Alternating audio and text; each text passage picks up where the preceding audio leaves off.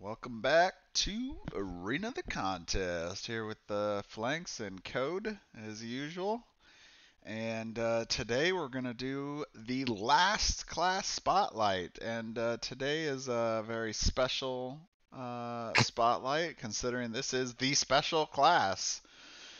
So the special class is unique in the way that they're not really a class in the way that the other classes exist. So the other classes, they all share the same stats, and they all share the same passives, and they all exist in the same type of theme and mentality of all the characters. So they all share the same idea, right? Like all healers are going to focus on healing, but they're going to do it in different ways. Specials are completely different. They're all unique in their own way, and that is exactly why they're special. So, from first wave, or at least from the original Arena of the Contest, there's actually only two special characters: the Faceless Emperor and Huron. How do you think you pronounce it?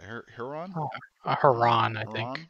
Haran, the Shapeshifter. So there's only two heroes that normally come with that, but considering that Talessa, the Dragon Queen, is going to be coming out to people's shelves here in hopefully a couple months or so with the Dragon Collection. And most people that are watching this series now have probably ordered everything from, or might have ordered a lot of the items from the Kickstarter 2 content and getting the Dragon Collection. We're throwing Talessa in there because since she's coming out at the same time, I basically now consider her part of the first arena revision, and then when Tenaris Adventures come out, then we'll be basically in Generation 2, of where we have all the new heroes and kind of we'll see them out. So I mean, she's kind of a 1.5 for sure, but still very much within the first generation, I'd say. All right, so let's jump right into it. So, it'll be a little different today. So we'll start with Huron the Shapeshifter. Huron the Shapeshifter. He doesn't have any initial stats, and that is because his very first, his passive is when you recruit him, you get to choose your combat role. So what that basically means is you get to choose whether Huron is a brute, tactician, bruiser, tank, healer, shooter, or controller, and depending on which one you choose, he will get the stats of that class, and he will retain the passive ability of that class as well. So you'll notice that there's this little reference card here that basically you'll use as your reference for Huron. So you can in terms of like physically using this, you could just use the card there to potentially remember. I think when sometimes when I'm playing, like I may actually bring like another character sheet just to like reference. Like if I was picking a brute, I may take one of the brute cards and use that to kind of look at as well. And in case I'm not gonna like I want to maybe like overlay it sort of like behind it or something, so I could see the stats. So like maybe I don't know if I could even do that exactly here. But basically, like this is what I personally have done in the past when I'm playing this character, and I just kind of ignore the Count Blake or whatever on the left. But this way, it's like a reminder to myself that okay, I've chosen Brute, and these are his stats, and then I can use the reference card for his passive, or I can look at the other one below. But I played this game quite a bit, so I do remember those relatively pretty easily. But anyway, the reference card definitely easy, good enough to do as well. All right, so let's jump into his abilities. So Huron's got kind of a variety of different things. One of his best ones here is 500 faces. It's a ranged attack, which is kind of different. Um, and so he'll get a benefit of bonus 2 to his roll, which is really good. Zero damage effect, and this will be a copy of a primary attack from a target, and then you may move yourself up to 2 squares and make that primary attack. So this is kind of similar to Puppet Dance. In fact, now that I think about it, this is identical. You may move the target up to 2 squares, and then controlled by you, it makes it. So yeah, it's almost like a little bit of a reversed effect, right? So like Puppet Dance, you're controlling somebody else, and you're moving them 2 spaces, and then making their primary attack. With Huron, you're you're going to do the roll, and then you copy that primary attack from whoever you pick. You get to choose which one that you're going to do, and then make those two movement, and then do it yourself. So it's very similar, except kind of the other side. So it's the enemy, you're doing it. So it's pretty straightforward. Getting primary ability. This is definitely what Huron really focuses in on, is being able to kind of, do anything that's needed. He's a very versatile character in the way that he can kind of just copy and use different abilities and conditions as he sees fit. Um, I guess one thing I forgot to quickly mention is, of course, the special class isn't actually included in the compendium, so there's not really like a stats thing that we can look at with him. But generally, I'd say he's not really a super high damage character, although it can kind of depend on which combat stats you pick, right? I mean, a lot of those numbers that we did in all the previous class spotlights all were dependent on like which class, right? And then their abilities played a part in that as well, and so it's a little different with him, but generally he's probably about medium level damage, and we'll get further on and see what that is. So then his second ability is change shape. Range 1 enemy, 11 damage. You choose a combatant within 5 squares of you, apply any condition on it. This condition ends if it's used, except hastened or slowed. So that's actually extremely strong. And you'll see later here when we get to the Dragon Queen, it's actually really close in some ways to like her ability too. So just being able to pick any condition on an enemy, is really good, right? You could throw down cursed on somebody, make somebody exposed, like a tank or somebody, increase your chance of hitting on them. But obviously, this would be for the next one because this is an effect, so you got to do it on the next turn. But overall, pretty good ability there. I mean, it's not anything mind changing, but he is a character that, because he has that versatility, he's good for setting up other team members for making his attacks or making their attacks, and to increase team damage basically with it. So, all right, moving on to Clone, his first special attack. Range 1 enemy, 0 damage, regain 18 hit points, and then the permanent is gain a copy of one special attack from the target that's either spent, unspent, or removed. So that's also, there is a lot of similarities between Alarain and Huron, except so like I'm thinking Cerebrokinosis, where she's doing a ranged attack, and then she gets to like move the target, and then gets to make one of the special attacks as that character against their own team, except similar to like 500 Faces, instead of doing it to that enemy, now he is taking that on. And obviously, you get a really good benefit of it being spent, unspent, or removed, because like for instance, with Cerebrokinosis in our example, is it has to be one that's actually available. So if an ability has already been used, obviously you're not going to be able to use that. So that does limit your choices and your targets. Versus Clone, you basically have unlimited reign on what you can do with that. So it's a great great ability to have, at least that aspect of it. One thing to keep in mind too is you'll notice that it says you get to gain a copy of a spell, but it doesn't say you get to play it, which means you'll get that heal, which is really the bigger part that Cerebrokinosis didn't have, right? You don't get any other effect other than um, than making that attack. So in this case, you're getting a heal, then you're getting a copy of a special attack, and then the next turn you'll be able to use that. And one thing to keep in mind as well is I guess the wording can be a little confusing, and maybe I don't know if his card actually does provide much clarification on this or not. Where is it? There it is. Yeah, okay, it does. Okay, gain a copy of one special attack from the target. You spend, blah, blah, blah. Lose that attack when you use it. Temporary effects end at the start of Huron's turn. Use this card to track the attack's effect.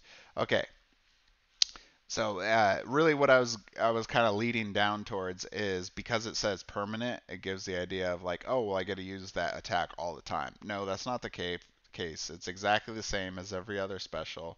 You just get to choose whichever special attack that you want. You get to copy it, but you still only get to use it that one time.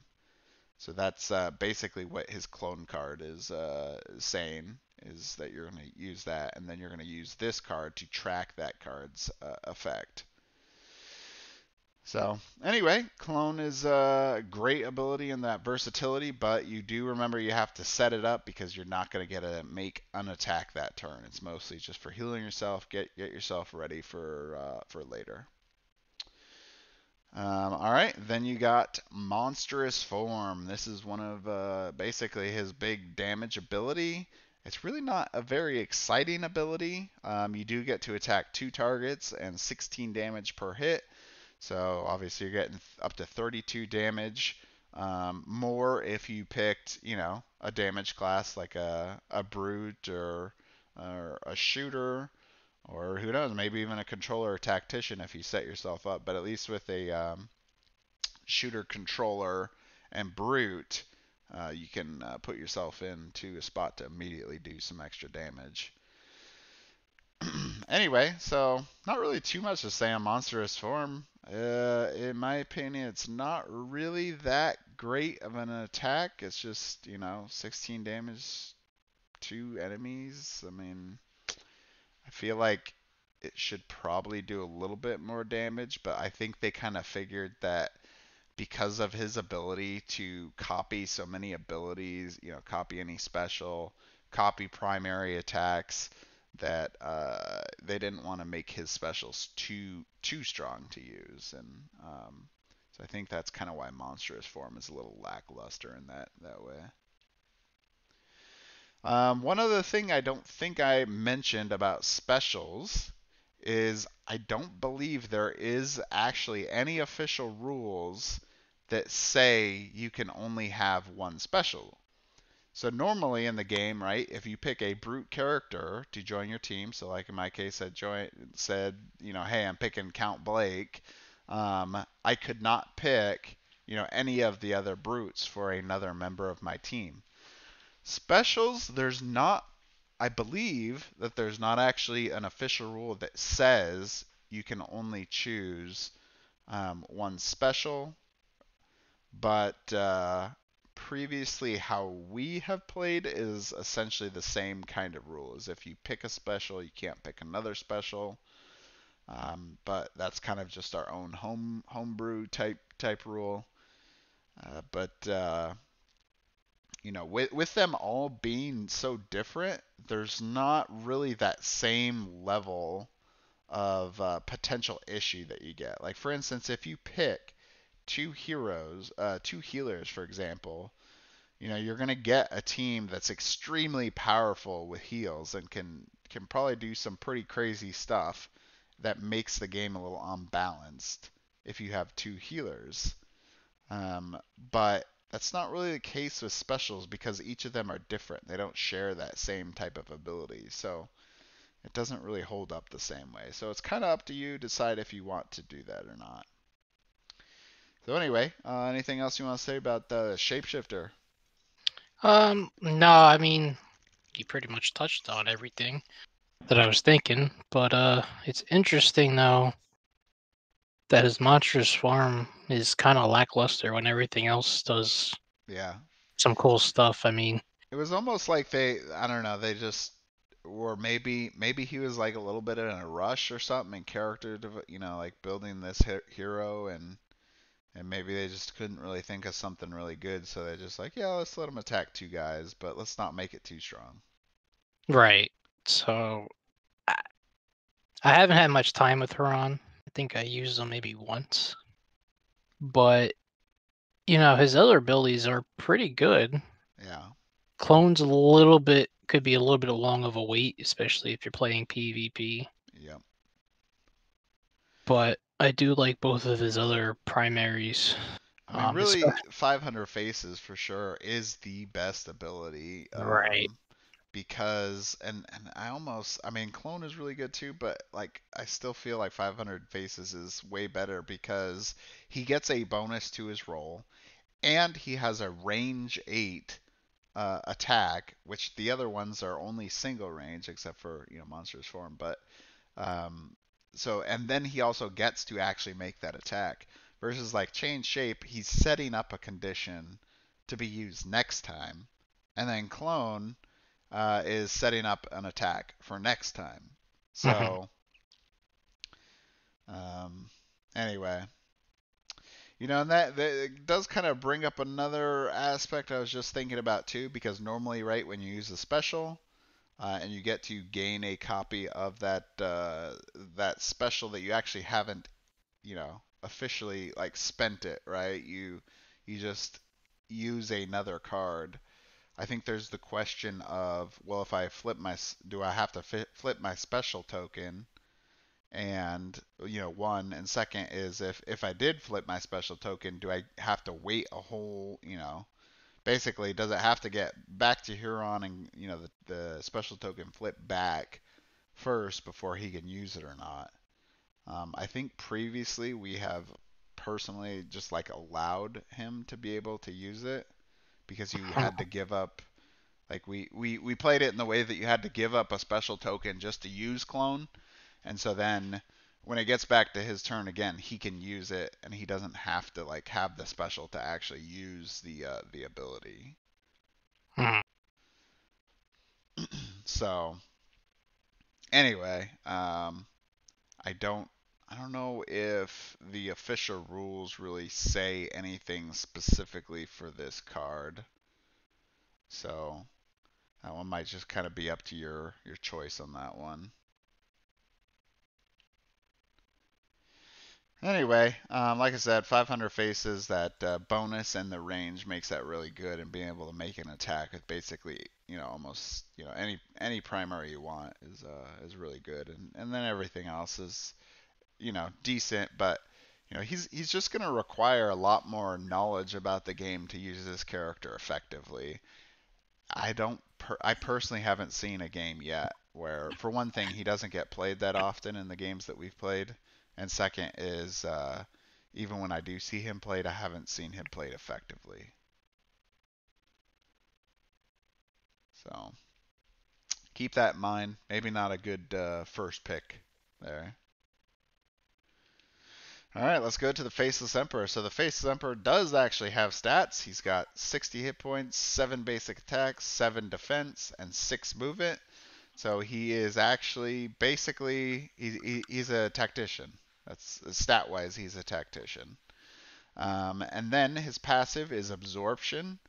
The trigger is there is an enemy within 4 squares of you when your turn starts, and the effect is you copy a passive power from an enemy within 4 squares until the start of your next turn. So the Faceless Emperor is kind of interesting in the way that his passive is going to change depending on who's near him and who you choose to copy. So stat wise, still say the same. It's just the passive effect, which can be potentially pretty powerful. Um, being able to, especially depending on what enemy team you have, and I don't think it even has to be. No, it does say an enemy. So you do have to be near an enemy. So you want to make sure to definitely get him into the battle.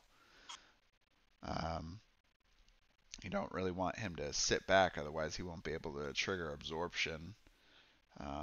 But anyway, he can be played very powerfully if used appropriately, but it's going to take a lot of knowledge on who to pick and where to set up those moves for it.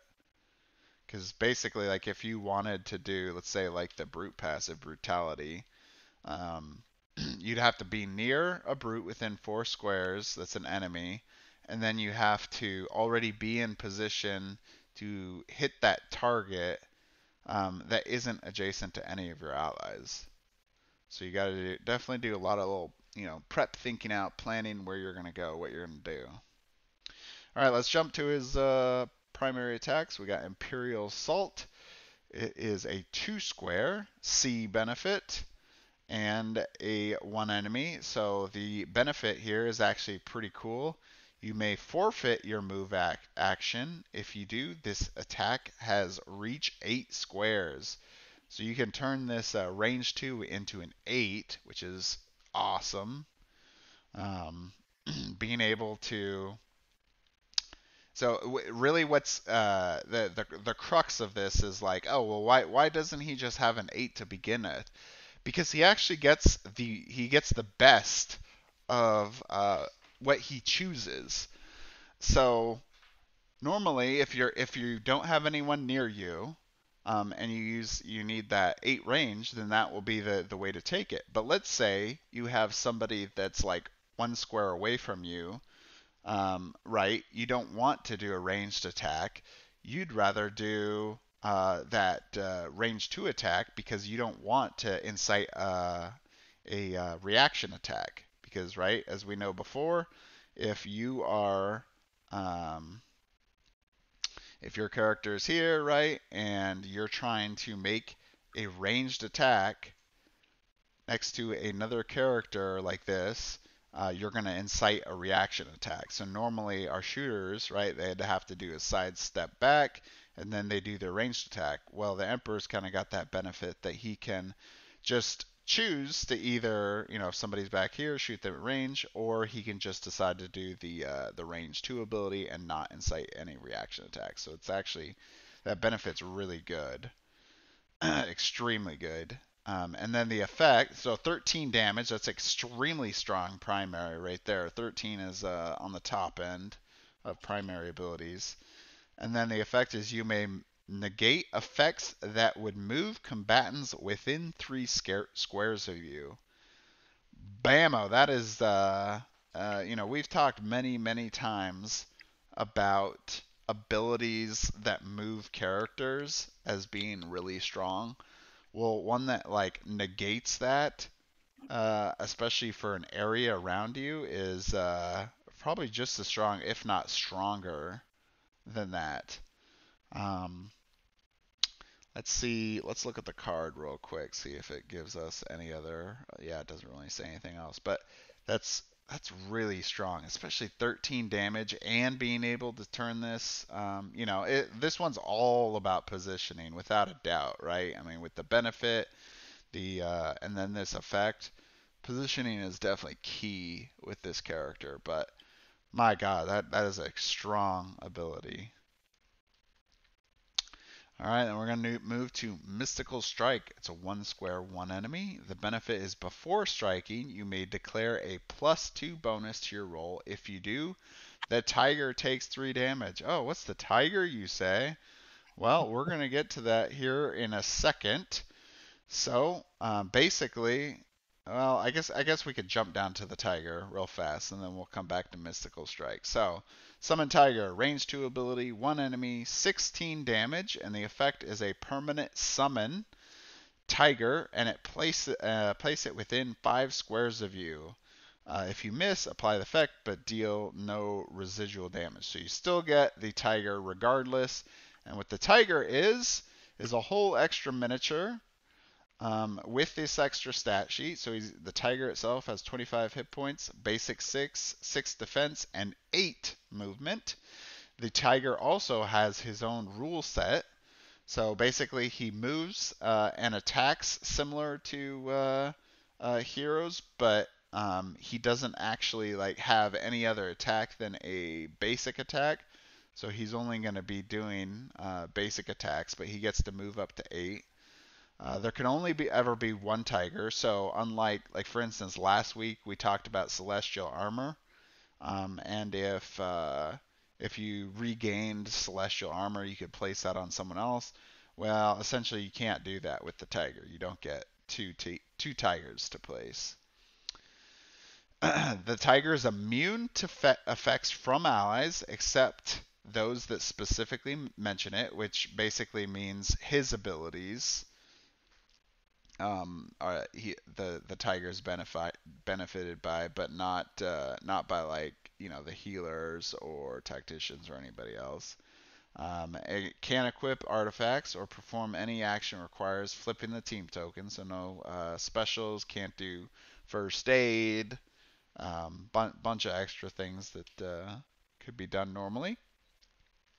The tiger does not count as a hero for mob and focus. It cannot make primary special or reaction attacks. So, like I said earlier, it only makes basic attacks and it can't make reaction attacks. So basically, enemies ignore it, which actually you'll see here in a second is actually good because the foes can only target the tiger if there is no other possible enemy to attack. So pretty much you can make the tiger pretty much invulnerable to most damage if he's placed in a good spot, and he'll be able to move around the board very easily and not actually incite any reaction attacks. Well, actually, I wonder if he can incite reaction attacks or if it's just that he just can't make them. Because it doesn't specifically say anything about that, but he does have 8 movement, so it's pretty easy for him not to have to do that. I don't think so, because he doesn't count as a hero. Yeah, I would think not, especially because it has the thing foes can only target the tiger if there's no other possible enemy to attack. But normally they wouldn't do that. I don't know. That's kind of a questionable one, but I think normally we've played it that you can't actually attack them unless there's nothing else. So. Right. Then the tiger cannot trigger events, interact with portals, which is a big one there. Altars, chests, levers. So basically, you can't have him run around and do things for you. He's basically just to go around and do a little extra damage to maybe backline heroes or other enemies, kind of team up on them. But he does take damage from lava and spikes, so you got to still obey the same type of movement that you would do with a hero and try not to cross-cut, lava squares or spike squares. All right, so anyway, that is Summon Tiger, so it's a pretty cool thing to get an extra little companion here. And I'll jump into a story about this character once I finish this. So, Mystical Strike, going back here, our benefit before striking, you may declare a +2 bonus to your roll. If you do, the tiger takes 3 damage. So you can do more damage at the life of your tiger. So you can do up to 12 damage or the base 10. The effect is you may swap places with the tiger, which is a good way to basically teleport into the back lines almost because you're getting 8 movement, so you can move quite a bit. And then you or an ally within 5 squares of you regains 4 hit points. So then you get a pretty good heal. I mean, 4 hit points is pretty dang good, especially when you're comparing like Holy Sword, right? And Sir Eric, he's only getting 3, and that's a tank move. Um, we were just talking about Askren, right? Recently, he can dump up to 10, but even Wings of Justice only does 3. So, It's a very strong ability as well. The between the movement and then getting heal and potentially doing more damage. So it's a mystical strike is a very strong ability. And then we talk about Summon Tiger. Now we're going to Waves of Justice. So range 8, up to 3 combatants except you. So you're going to do 0 damage on your each hit that you do, and the effect is all targets hit take 12 damage if it's an enemy, or regain 12 hit points if it is an ally. So basically, you get to choose any 3 people except for yourself and either do some healing or do some damage. So this is pretty strong. We're talking about up to 36 damage if you're focusing on that, or healing, or some combination of each. So overall, this character is extremely strong character. I believe it was kind of designed this a little bit on purpose, um, because you'll notice that if you look in the campaign rules, you actually cannot play the Faceless Emperor as part of your team. That's what it officially says in the story. You're not supposed to play him. Could you? Sure, you always could if you really wanted to, but that's not what the rules say. But anyway, he is an extremely strong hero.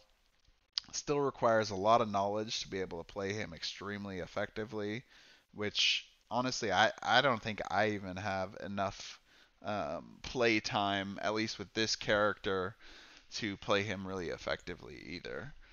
I think I've only played him like, I don't know, maybe 2 times. So just the specials in general don't see quite as much play because sometimes I don't feel like they're quite at the same balance level as some of the other classes are. I mean, you can just look at this character and think like, dang, like these are extremely strong abilities. Like, how the heck did this guy get through? Well, how he got through is so they were going to add this character in the Kickstarter, and at the time they hadn't even designed like how his character was going to work. All they knew was that they wanted to make this the Emperor character, and think I'm not sure if that for sure if they were going to actually include the tiger or not. But the interesting thing that happened was one of the so there was a lot of discussion going on in the first Kickstarter comments, and some people were talking about the idea of, well, the Emperor has this cool looking tiger on there. What if he could like actually use this tiger in battle, and they like supported each other, and there was interactions and stuff, and anyway, so Dragori actually took that and decided to design this character off of that. And even more interesting is they made this character, and this character here is the one that actually inspired them to create the commander class. So we'll probably see more once we know all the abilities of the other commanders. But basically, this is like the first generation uh, unofficial commander before Tenaris Adventures. So it's a little fun factoid of what was happening in the first campaign and how the kind of development of this character went. But anyway, what do you think about the Faceless Emperor? He's pretty broken. Hmm. um, he's out of the 3 so far special characters. He's my favorite.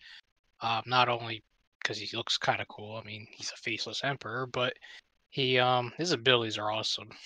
Yeah, I mean, ways of justice. You could heal up to 36, or like you said, some combination of hits or regaining. But if you hit all 3, I mean, that's a lot yep, either way. So, definitely. um, when you summon a tiger, that thing can get pretty annoying. And it's like getting an extra attack every turn, almost like Jirana's Yeah. ability. So Well, and one thing I don't know, I forget if I mentioned this part, but to keep in mind too is that the tiger acts at the end of every turn of the emperors. So once the emperor has finished doing what he does, then the tiger makes his play. right. So So I mean, it's the tiger's only doing right 6 damage because he can only do basic attacks, but you know every little bit counts. I mean, you could set up the tiger to do a little bit more if you um, I mean, you can't empower him, but you could do make a target vulnerable, um, Right. and he could get the benefit of like that, for example. So you could turn that into a 9. But it works well with Mystical Strike in certain positioning Oh when yeah, you right. swap with the Tiger. So And you can 8 tag out. movement. Oh, so good. So, Yeah, you could basically get that tiger into a spot like let's say you're taking some damage and you need to kind of get out. You can move that tiger way out from the battlefield, and then well, obviously you'd have to set it up for this for the next turn because your effect's going to happen before, but you'd have to set up the tiger further away and then swap positions, and then like I said earlier, you could also position him into good places to maybe get on top of some healers or shooters or controllers in the back and get some work done there too. but Anyway, yeah. good character in my opinion. He's a Oh little yeah, broken, but definitely broken. I mean, I think he's a little too strong, but he's kind of a special, and just generally the specials, don't really behave the in the same manner. And like I said, is not I don't think had the same level of balance that balance and tuning that the others did. All right, so let me quickly mention that you'll look here at the miniatures that are included for these characters. So one thing to note is Huron and the Emperor are not getting reworks. So it was decided that they thought the Emperor and the Shapeshifters details were sufficient enough that they didn't require a rework. So that will be still getting the original model on those guys, including the Tiger. Will still have the original model. And obviously the model doesn't look as good as these print sculpts that we see on here, but they're not too bad.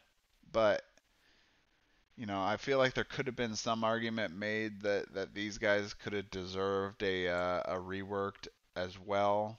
But I think the idea was that they thought, these guys were kind of just, they were like add-ons, right? It was kind of, well, the Shapeshifter was part of like the bonus basically for I think joining their Kickstarter like in the first couple days, like the same way that they did with Liz, uh, right? The Medusa character.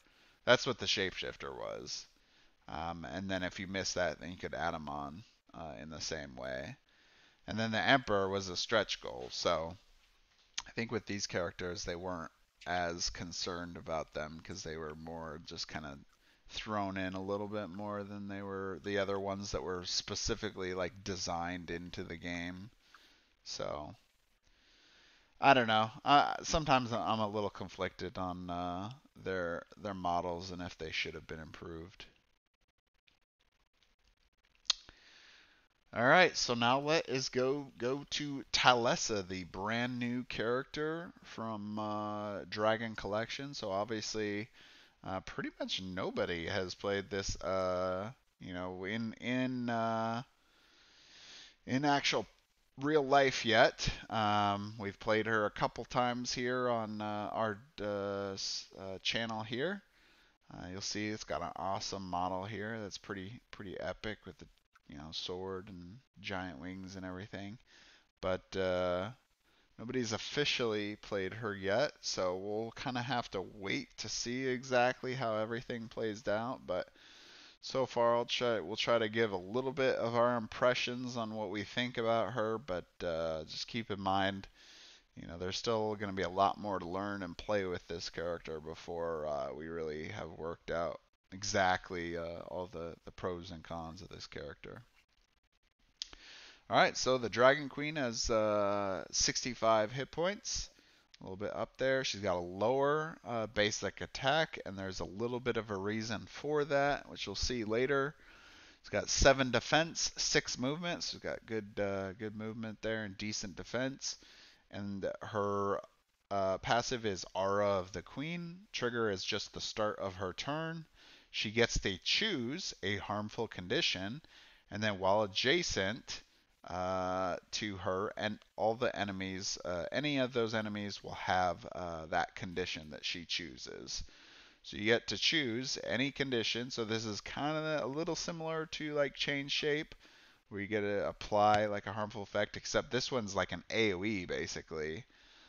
So anybody that's adjacent to the queen will, you could say, become cursed or exposed, slowed, vulnerable, or weakened. So it's actually pretty strong, but there is a little bit of synergy with one of our primaries. All right, so let's start with Wings of Flames. Range 1, one enemy, 9 damage, and the effect is you may move the target up to 2 squares, then you may move to any square adjacent to it. So if you guys remember our tank video that we did a while ago, Rurik has a pretty similar ability. Crushing Blow, range 1, one enemy, 11 damage. The target is slowed, and then you may move the target up to 2 squares, and then you may move yourself up to 2 squares towards it. So this is kind of a little bit of a trade, but very similar move. So you're getting a little less damage. You don't get the slowed, which is actually, honestly, that's really probably the best part of that ability, because it synergizes really well with the movement. But anyway, this is still pretty decent too. So you get to move that character's 2 squares, but instead of just moving 2 spots, you get to move any square adjacent. So you got Talessa here, right? And let's say she pushes Nacro back too. Well, she doesn't just have to go here. She could go all the way on the other side. Maybe that puts her into a better spot, or maybe you have another ally that's already standing over here, and now you've made the character mobbed. I mean, you could also stand here and do that as well, but you could put yourself into basically any position with that, which is really the biggest benefit of Wings of Flame. So pretty good ability. Definitely being able to get that optimum movement is really good, and moving that character's 2 spots is really strong, but not necessarily any crazy game breaking type of effect. Um, and I guess the other thing too is because the way that this is worded, the sound of it is that you wouldn't actually trigger reaction attack. And I don't know if that's a part that we fully have considered in the past, but I'm pretty sure that's the intent of this, is that if you're moving this character 2 squares, if you're going up this, that you basically get to place your character anywhere. So it's not like they're moving here and then they're moving here and here and here and here, or something like that, and they're inciting a reaction attack from Nacro. I think you just kind of get to place them, and you don't have to worry about any reaction attack on that one. Right. In fact, let's see if the card says anything about that. I don't think so. Yeah, it doesn't say. All right, then we got Dragon Gift. 1 square, 1 enemy. Gain the opposite condition of your aura. Applies once per turn, but your aura has no effect. So this is kind of what I was saying with that synergy aspect. So basically, you're converting your area effect into a beneficial aura, or a beneficial effect for yourself.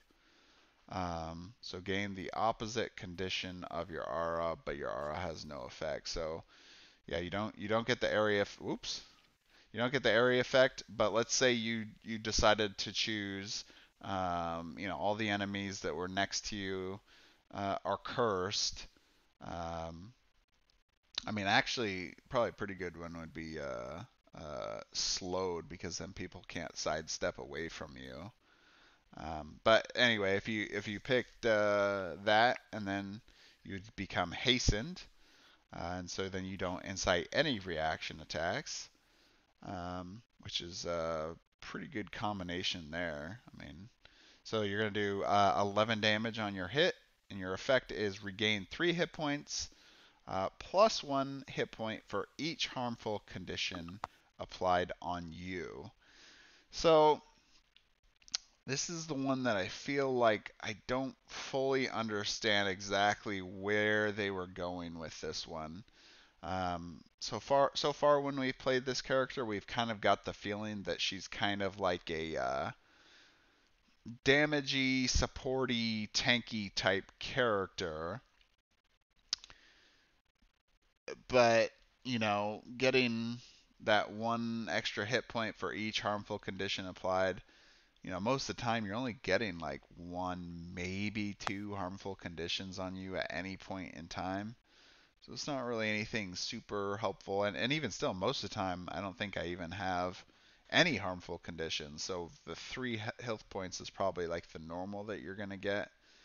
Um, like comparing with like the Emperor who got that 4, that's way better than hers where she has to have a special situation for it.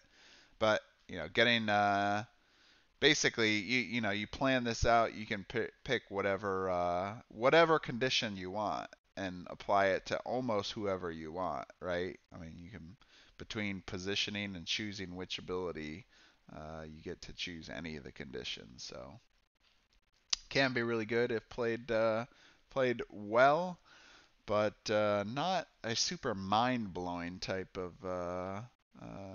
effect or ability either. All right, so really, in my opinion, this is her strongest ability. It's Royal Breath, range 8, 1 enemy. The damage is 18 damage, which is a little bit lower on the special side. So I actually helped try to balance this character a little bit, and I think that is one of the suggestions I made. Is I think they had Royal Breath. I think it was at like 20 or 22, 21, 22 or something originally, and I told them that this one specifically needed to probably take a little bit of a damage hit, and the main reason is this effect. So all enemies in a straight line from you to the target and all enemies adjacent to the target take 8 damage each. So, and one thing you'll notice too is that this is an effect. This isn't separate attacks. So you don't even need to roll for these. Um, that's what makes this incredibly strong. Um, because you'll even see like the miss, right? It doesn't say miss all. It just says the target takes 15 residual damage. So anybody that's standing in that line will take damage, and then anybody that's adjacent to that character is going to take 8 damage. And 8 damage, I mean, maybe not sound like too much, but this adds up extremely quickly. I mean, if you position it well, you could hit probably, 3 people relatively pretty easily. You get somebody in line to your target and then just have one other person next to them. You've hit 3 people. So, in my opinion, that three people or 3 total people that you're hitting with that, you're going to be doing up to 24 plus 18. What's that? The 42? Is that right, Code? Pull out the calculator. um. Anyway. Yeah, 42. Yeah, 42 damage. Relatively pretty easy to set up. I mean, you got 6 movement, so you got quite a bit. So you got to get, the line is probably the hardest part, and then you get at least one other person that's standing next to that guy, and you're going to be doing 42 damage. I mean, that's freaking crazy. That's a ton of damage, and you could do more if more people are clustered together. So this is extremely strong ability that you got to be very cautious of.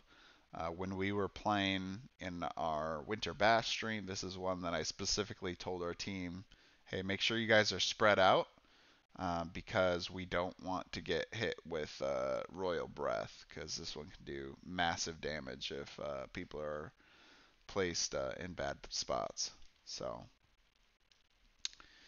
anyway, and then this is, I mean, I feel like I could have mentioned it for the other characters, but I feel like they're almost kind of self-explanatory in some way. So Bloody Tail is, I'd say, maybe like almost the signature move. I mean, Royal Breath is really good too, but Bloody Tail almost the signature move of the Dragon Queen. So it is range one enemy, 22 damage, pretty strong, and then you get a permanent effect.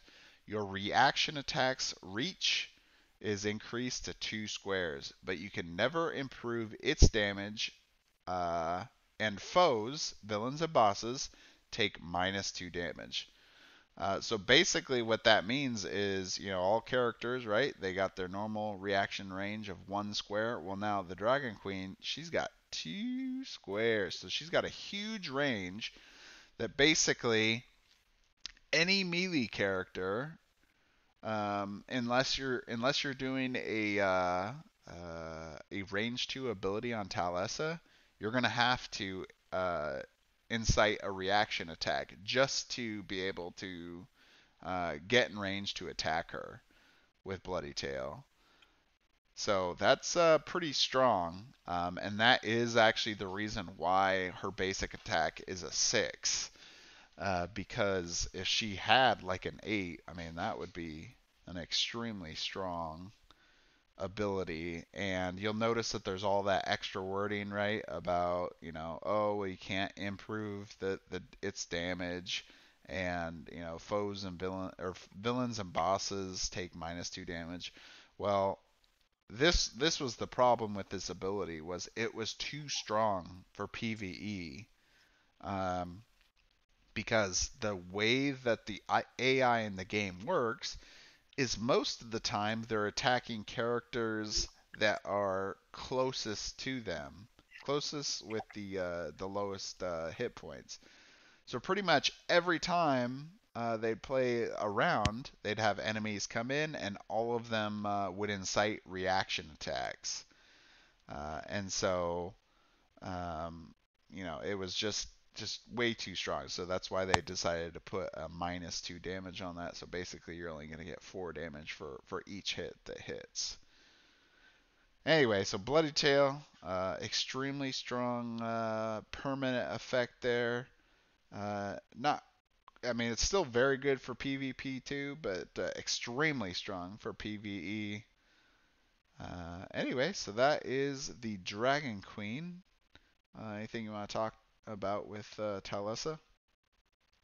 She's really good. If you can pull off Royal Breath, where you're doing a lot of damage, like 42, Mm-hmm.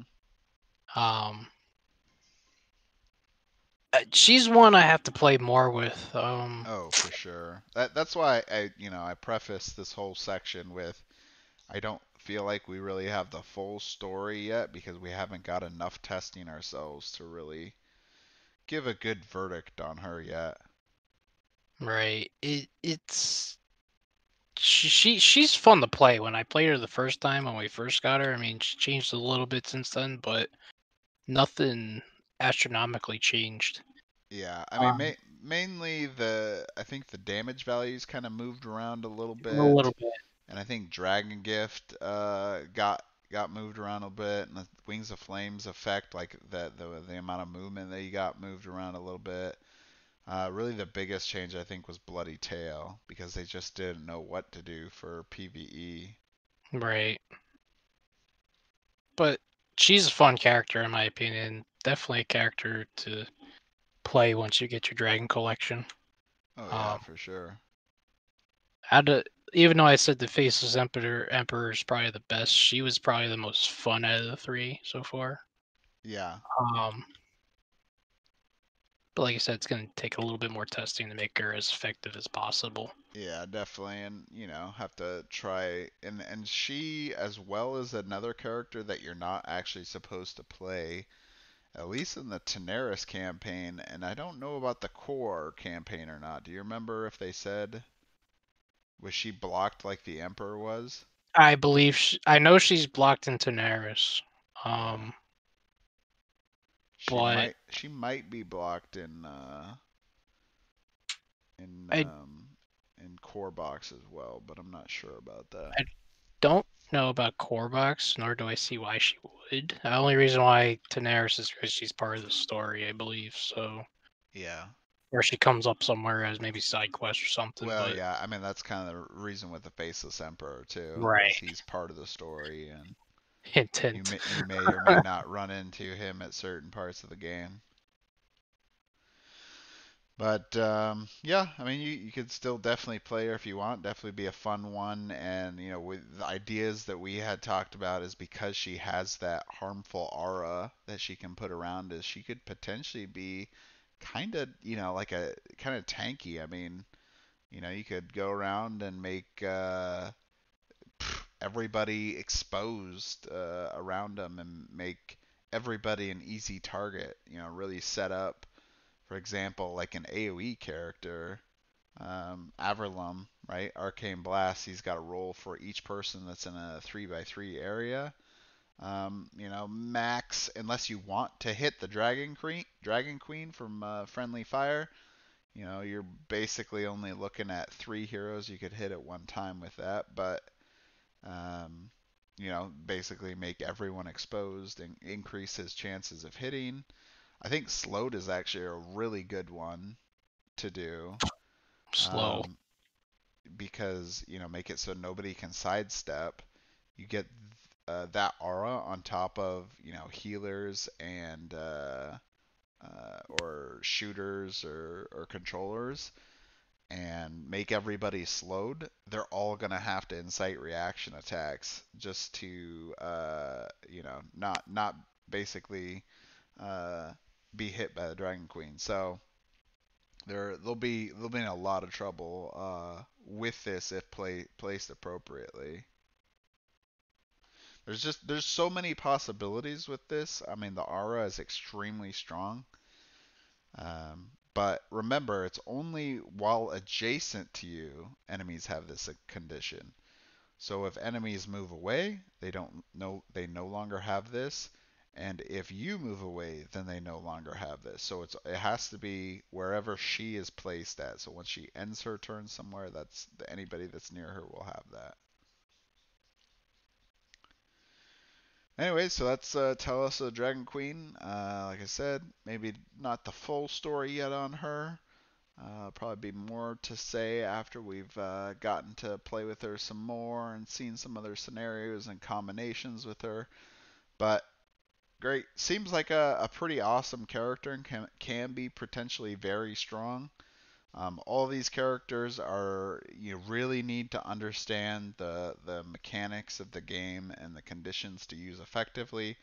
So if you are starting this game, you got your wave 1 box in and you're all excited to play, maybe wait. I mean, I'm not saying you can't, but you may want to wait to play the Shapeshifter, the Faceless Emperor, and Talessa, because you may be a little over your head until you kind of learn more of the basics of the game, understand the advanced rules, learn some of the intricacies of some of the other characters and their abilities before you jump into these guys, because they kind of are a special, definitely very special, right?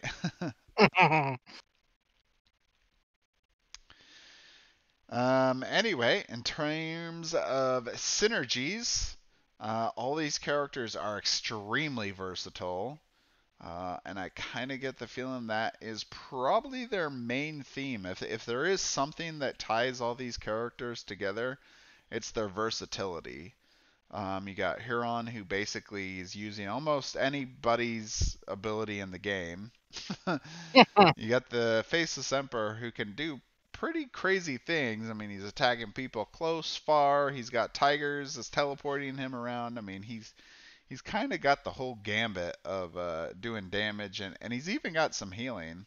I mean, not anything.